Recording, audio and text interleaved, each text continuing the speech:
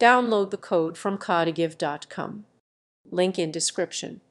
To save your YAML from codepen for local use in a browser, ensure your project is complete and functioning as intended. Begin by exporting your codepen project. This usually involves using the export option to download a zip file containing your YAML, key, and JavaScript files.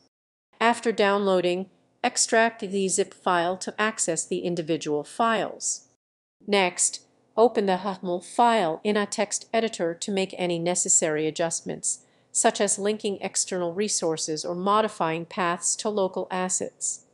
Ensure that any XOR JavaScript is correctly referenced within the YAML file.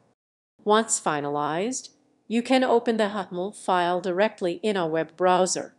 This method allows for offline access and further development, enabling you to run your project independently of codepen while maintaining all functionality and visual styles.